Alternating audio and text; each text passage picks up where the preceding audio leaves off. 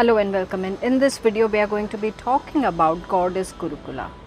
Now this goddess is said to be one of the red taras in Tibetan Buddhist culture.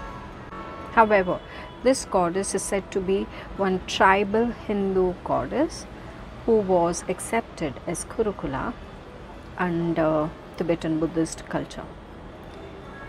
Like other red tara goddesses, so there is a bifurcation, classification of different colors of tara and what they can do about you. So usually the white taras are pacifying taras, yellow taras help you grow and expand, black and blue taras are more protective or destructive in nature, and the red taras are either subjugating or magnetizing kind of goddesses.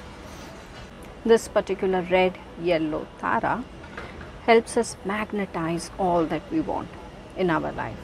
Why? Because she wants us to walk our pathway of spiritual awakening sooner, faster, quicker, and with full satisfaction. This goddess is said to be bringing in, attracting all kinds of happiness, all kinds of material abundance, and all kind of things and people we want to connect with or are great for us to connect with.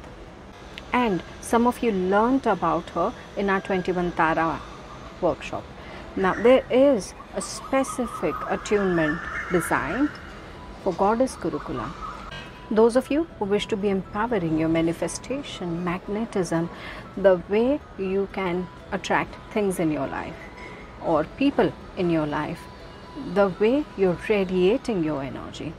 This goddess is not only said to be helping you with increasing your power, but also is said to bring you the kind of wisdom that will aid the process of how you magnetize things, or what kind of people or things would you want to magnetize in your life, and helps you also empower yourself in multiple different ways.